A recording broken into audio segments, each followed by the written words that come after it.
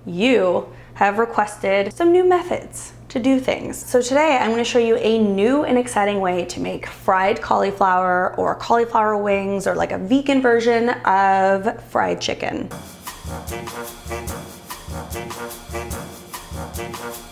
Hey guys, I'm Candace the Edgy Veg, and if you're new here, hello, bonjour. I make new videos, delicious vegan recipes twice a week, every single week. And if you are new here, hit that subscribe button and the bell notification so you don't miss out on these delicious recipes every single week. So like I said, today I'm going to teach you how to use cauliflower to mimic chicken, but in a totally different way. You're probably like, eye roll, you know, cauliflower wings, cauliflower fried chicken's been around forever. This is not new, Candace. We are bored goodbye, but don't go, because I'm gonna show you how to make the crispiest version of cauliflower like fried chicken using a very special ingredient, secret ingredient if you will, and it just brings that recipe to life even more. And I'm also going to show you or explain to you a baked version, because a lot of you guys want to bake my original fried chicken recipe and it just doesn't work with the batter, but with this one it'll work, so you can bake it as well or air fry it or whatever. So today I'm going to show you how to make the crispiest vegan fried chicken you've ever had. All right, so this recipe is inspired by a couple of different people. So I've seen over the years in traditional chicken recipes where chefs or moms use like crushed cornflakes, and it makes it super nice and crispy. It has everything that you want. And then I recently became really obsessed with Mary's Test Kitchen's batter for her tofu chicken, and she uses like puffed rice cereal, so pretty much Rice Krispies. And today I'm gonna show you how to use that. So that's our secret ingredient to making these the crispiest. I mean, deep frying or pan frying is preferred. You get the crispiest, like the most flavorful taste, the most crisp, definitely the preferred way. But if you are, you know, you don't have a deep fryer, you don't want the mess, you're not into deep frying, you can also do this in the oven. All right, enough about me, let's make these suckers. So the first thing we are going to do is cut our cauliflower into large florets. What I mean by large florets is more like half of a chicken breast size, smaller than the palm of your hand, but not by much. And what you'll get then is kind of a thicker, more juicier fried cauliflower fried chicken. If you cut them smaller, then you get more of a wing style. So you can really do this either way, but we're going to try and mimic fried chicken today. Make them a little bit larger than you think, because when we put them in the oven, they tend to shrink. So I'm just gonna throw these cauliflower florets onto the pan. And just as they are, you don't have to oil them or anything, because we are going to be using oil later to fry them. And we are going to bake these guys at 400 degrees for about 25 minutes. You want to go in and flip them at like 15, and keep an eye on them, just depending on what type of oven you have. I have kind of a weird oven, and that's what I'm using to test all these recipes on. And it's a little bit hotter than the average oven, so do keep an eye on them. I'm just gonna throw all of those on there. All right, so while you're waiting for those guys to kind of bake and roast, go ahead and make your breading. So in the breading that I'm making, or the seasoned flour, the dredging, I'm just going to use all-purpose flour, and then a lot of the spices that I like to use in any of my other fried chicken recipes. So we have regular salt, we have pepper, we have garlic salt, lots of paprika, of course, nutritional yeast, and onion powder. In Mary's Test Kitchens, in like Mary's recipe, she uses gluten-free flour. So if you have that Bob's Red Mill 1-to-1 flour, you can also use that if you are gluten-free. I'm not, so I'm just gonna use regular flour. I like to hold on to that gluten-free flour for when I have guests, which won't be anytime soon because it's COVID. So go ahead and add your ingredients into the bowl, everything but this puffed rice. I'm going to add this in afterwards. That's a little trick that I got from Mary as well. So this is just normal Rice Krispies, or generic store brand, like crispy puffed rice cereal. It doesn't need to be super fancy. It's getting fried after all. So we'll start with the flour. We have our garlic salt, onion powder, regular salt, nutritional yeast. And I've actually breaded things in just nutritional yeast, like tofu, and even that's really good, or nutritional yeast and wheat germ. If you know about my breaded tofu recipe, my crispy breaded tofu, and white pepper. If you don't have white pepper, You can use black pepper. I just find white pepper to be a little bit milder and you can't really see it in the batter. And then give that a whisk. And I'm sorry for anyone that hates the sound of metal on metal whisking. I get a lot of comments where people are like, oh my God, buy a silicone whisk. And I'm like, but then like silicone has to break down too in the environment. And my whisks are still good. I don't want to buy anything that I already have. So when these die, then I will buy a silicone whisk.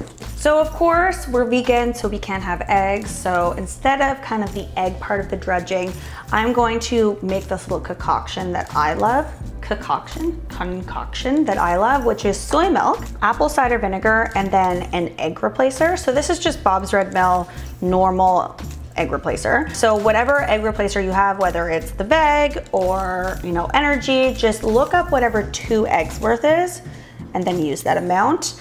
Unprepared, just the powder. There we go. It's a little humid in here today.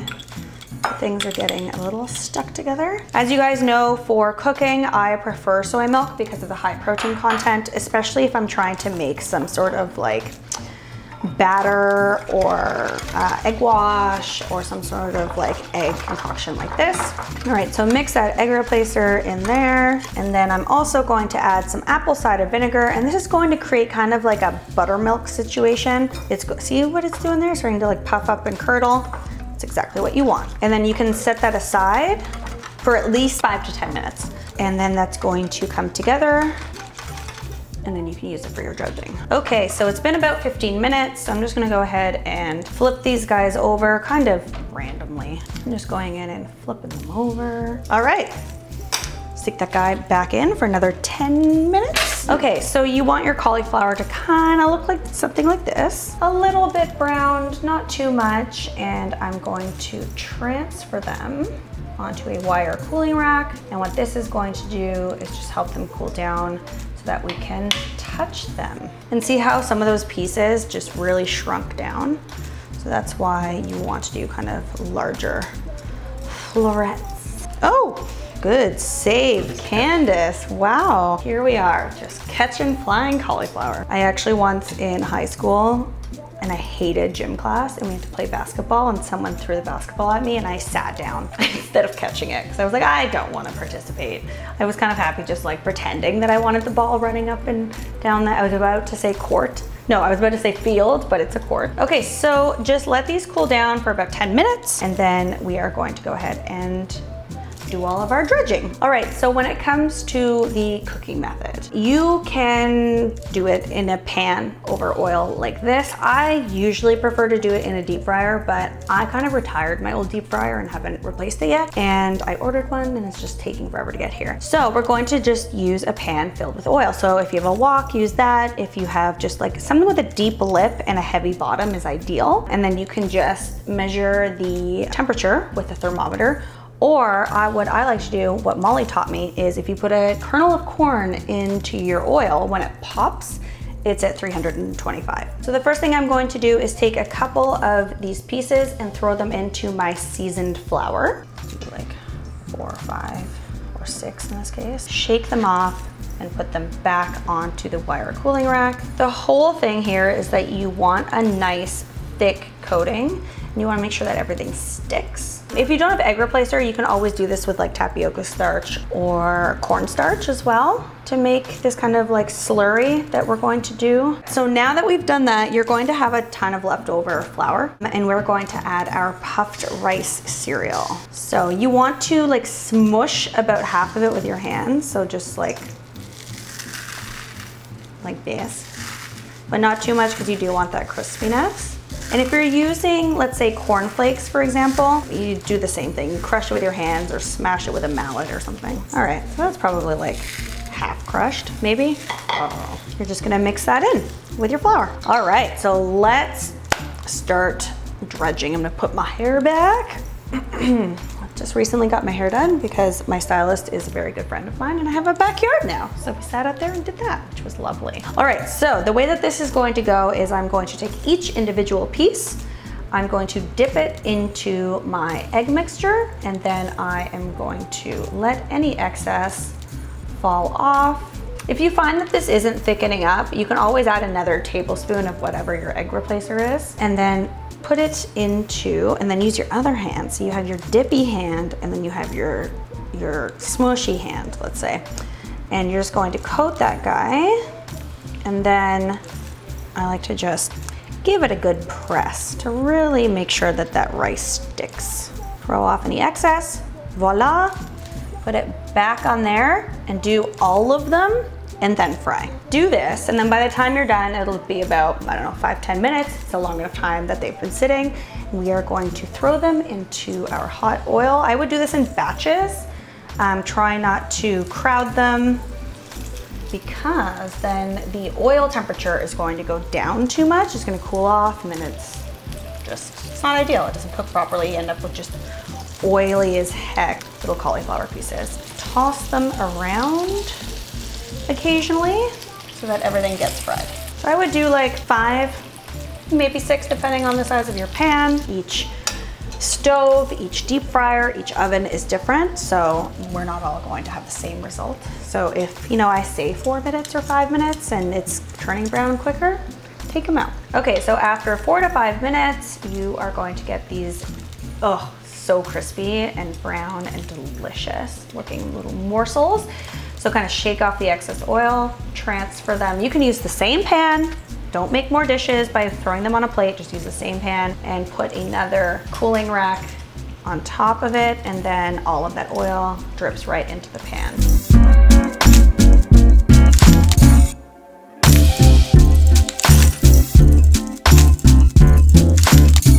All right guys, there you have it, the crispiest cauliflower wings or cauliflower fried chicken that you've ever had. So you can serve it with your favorite wing sauce if you want. I like to serve buffalo or barbecue, or one of my personal favorites, the maple garlic from both my cookbook and my website. But enough of me talking, let's dive in.